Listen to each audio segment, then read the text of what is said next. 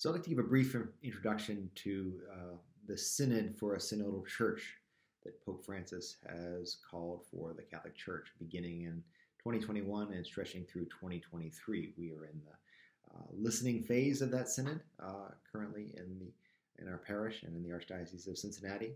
So just briefly, I'd like to introduce the notion of a Synod, what this particular Synod is about, and discuss some of Francis's goals for this Synod. In October of 2021, Pope Francis opened a process of listening and discernment for the entire Church that will last 2 years, culminating in a Synod of Bishops, a meeting that will be held in Rome in 2023. He has named the process for a Synodal Church: communion, participation, and mission. Synod is the Greek word for meeting.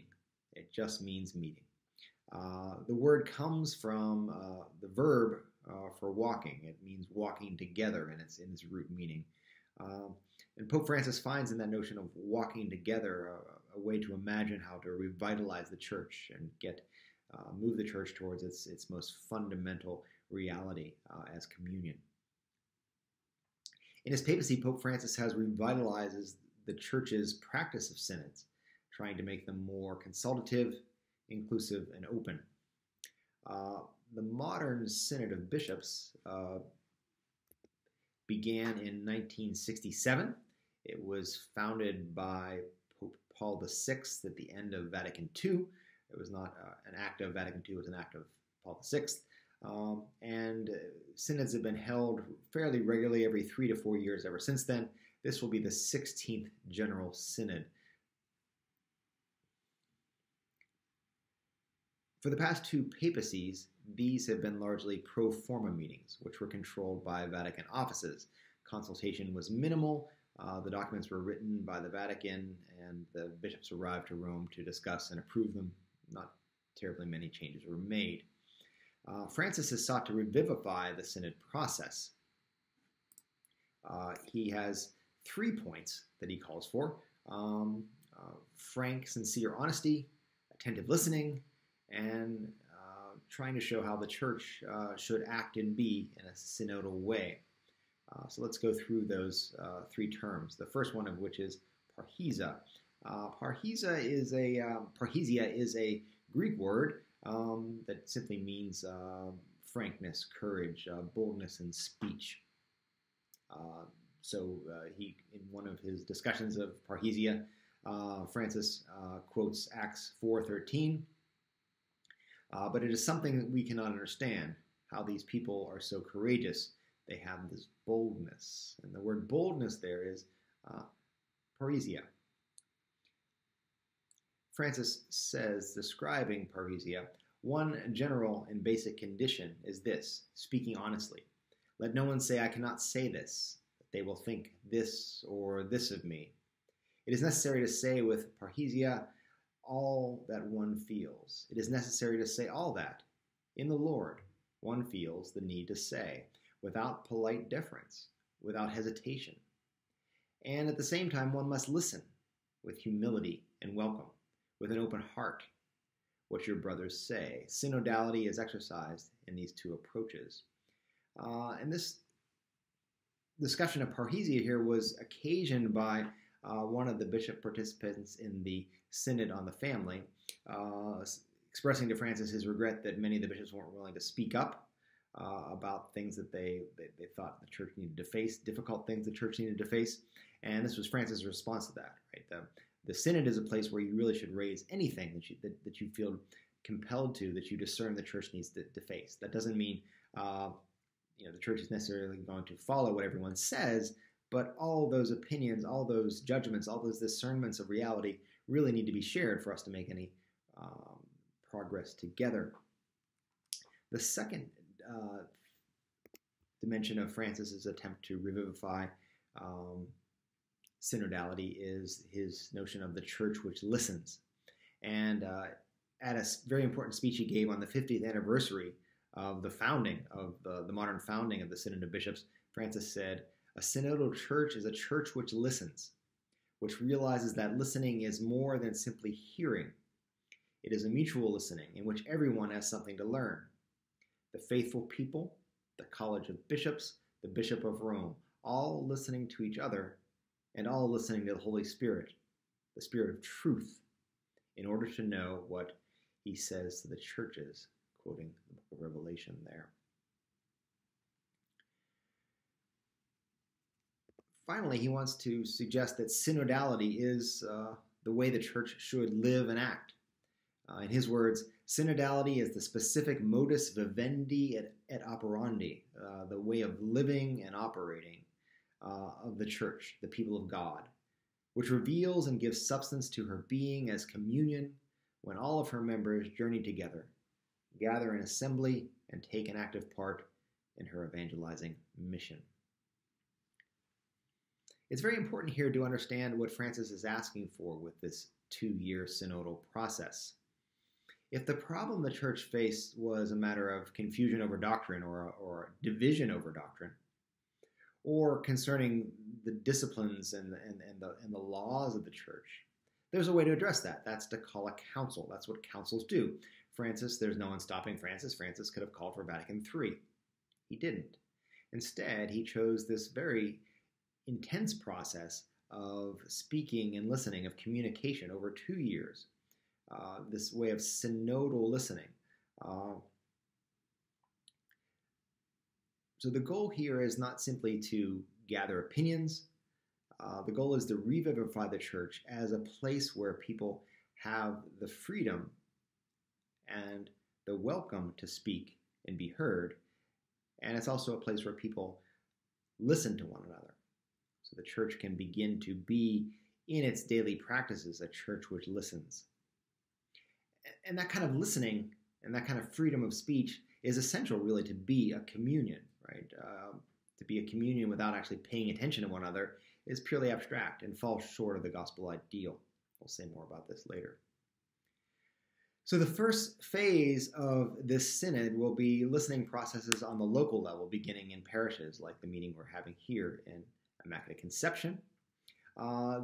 Then representatives from our parish will take this to a diocesan listening session, and the diocese will gather together and somehow synthesize all the input from all of these listening sessions around the archdiocese.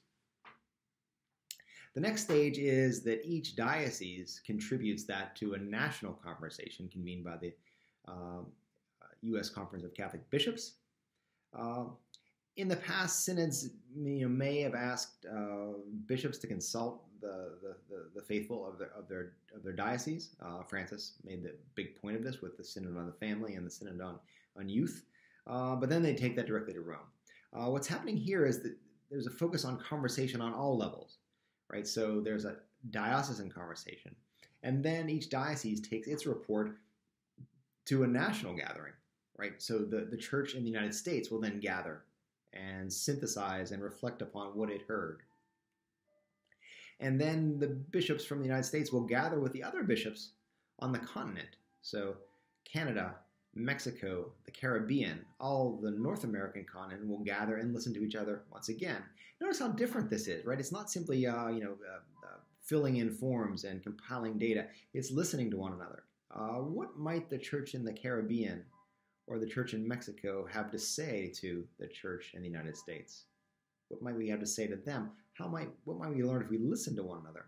Right? We're so close, yet those lines that divide us are enormously powerful, far too powerful for what the Catholic Church stands for as a communion of all peoples.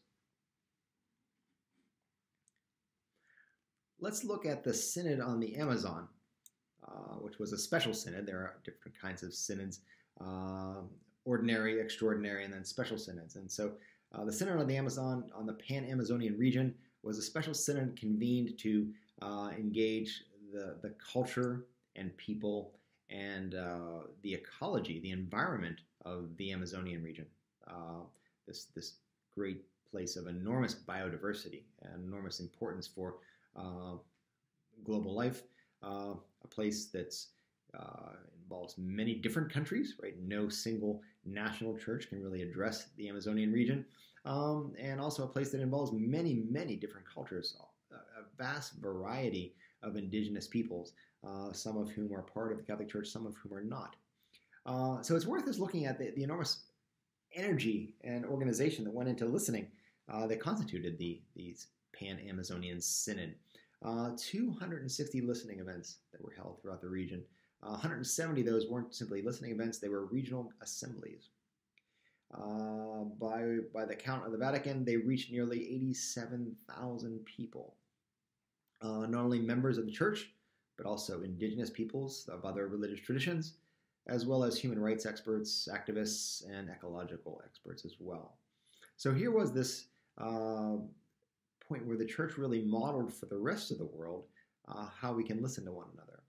And I think one of the most important things about the Synod on the Amazon is that the church in the first world, the church in the United States, we are in relationship with the people of the Amazon, with the ecology of the Amazon.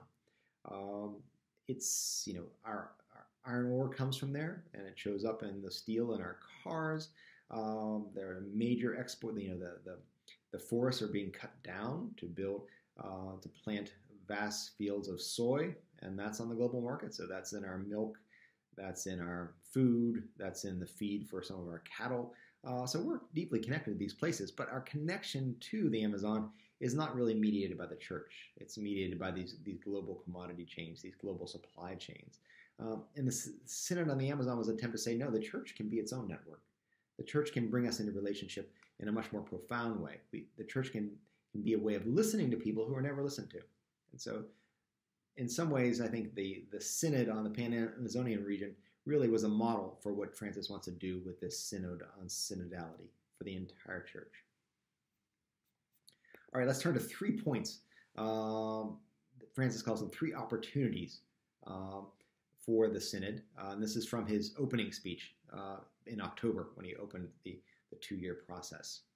The first opportunity is that of moving not occasionally, but structurally towards being a synodal church, a church that's an open square where all can feel at home and participate.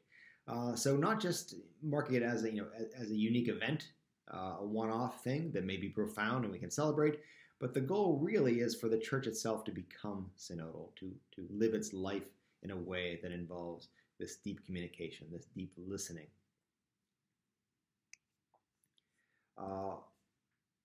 The second opportunity that Francis saw was the opportunity to become a listening church, to break out of our routine and pause from the pastoral concerns the church is always dealing with in order to stop and listen, to listen to the Spirit in adoration and prayer. He said today how much we miss the prayer of adoration. So many people have lost not only the habit, but also the very notion of what it means to worship God. And then also to listen to our brothers and sisters, listen to them speak of their hopes and of the crises of faith present in different parts of the world, of the need for a renewed pastoral life, and of the signals we are receiving from those on the ground. So these 2 listenings that go together in synodal listening, right? Listening to God, quieting ourselves and listening to what the Spirit is moving us to, what the Spirit is saying, and simultaneously listening to our brothers and sisters in the church and outside of the church and see what they are saying as well. Third, the opportunity to become a church of closeness.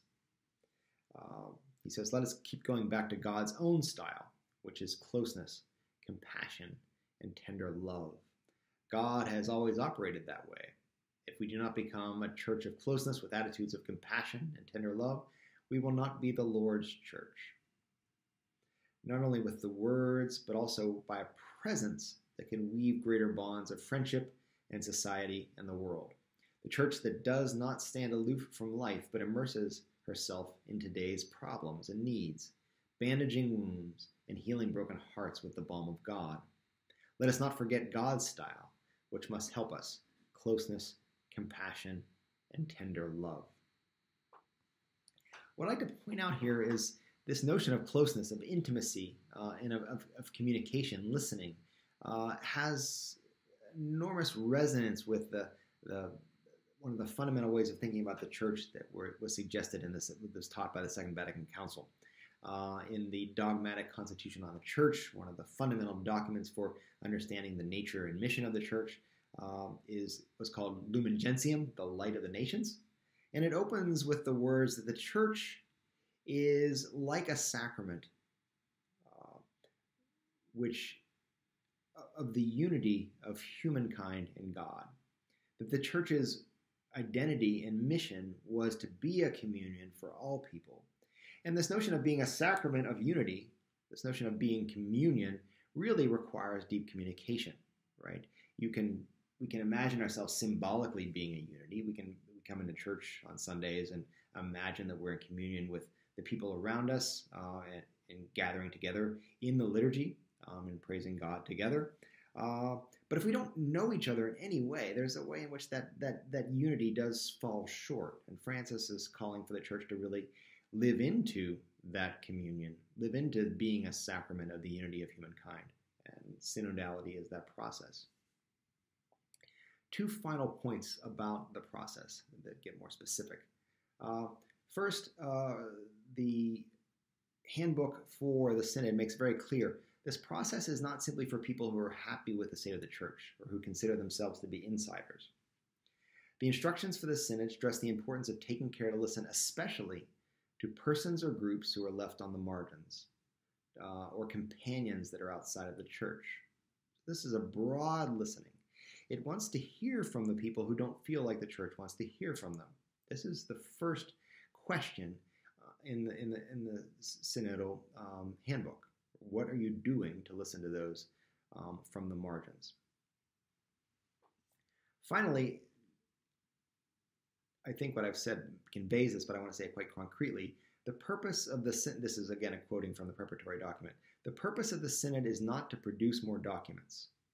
Rather, it's intended to inspire people to dream about the church we are called to be, to make people's hopes flourish, to stimulate trust, to bind up wounds, to weave new and deeper relationships, to learn from one another. So in your input tonight, in the conversations we'll have tonight, we will listen to those. We have the online parish survey, which we encourage all of you to take. We'll try to gather all that up and take it with us to the deanery gathering next Thursday. But I want to stress that, as valuable as it is to hand on your insights, your concerns, your hopes for the church, Francis wants us to see that there's simply value already in listening to one another and attending to one another, that these conversations are a way of realizing the very nature of the church. Thank you.